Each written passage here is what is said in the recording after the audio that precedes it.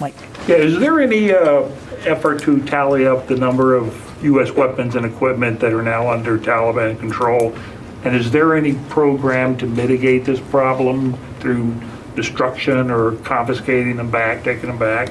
Yeah, Mike, we talked about this before. I don't have an exact inventory of what equipment that the Afghans had at their disposal that now might be at risk. Obviously, we don't want to see any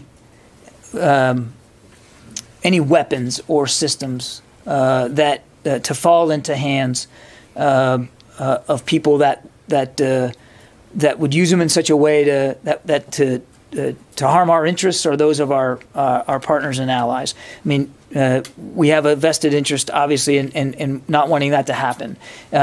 But I don't have any policy solutions for you today about how we would or could address that going forward.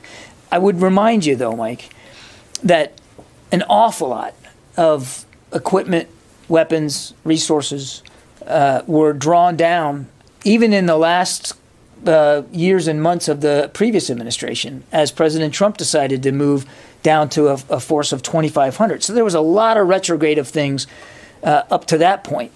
And then after the president's decision in mid-April to complete this drawdown, albeit on an extended timeline, and we've talked about this too, the very big part of the retrograde was the disposition of weapons and equipment and systems and vehicles.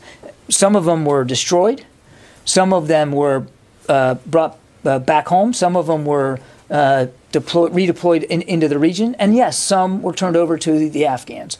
And we're working through right now to try to get a better sense of what that would look like. But I don't have any specific solutions for you in terms of what we can or will do going forward on this.